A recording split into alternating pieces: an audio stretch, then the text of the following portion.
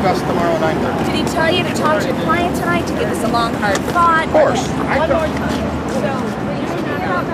How do you take it, Sam? I'm not going to get into that. We'll get into that tomorrow. So the lawyers are at odds over what Rod should do tomorrow morning. I don't know yet. We're going to just make those decisions tonight. Your old man says, Oh, man, don't put him on, you say put him on.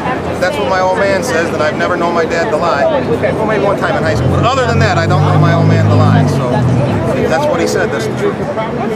So there's a possibility. To me? I hope.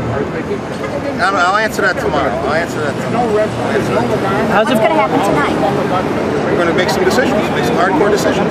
Such as? Make decisions on who to call, when to call, what order to call, that type of thing. If you call no one, what does that mean?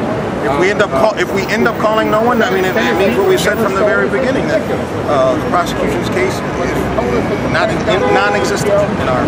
They didn't prove the case. Without getting into it, because the judge warned me, and you know this judge has warned me before, without saying closing argument type of things. No, they didn't prove it. So you weren't thinking about resting?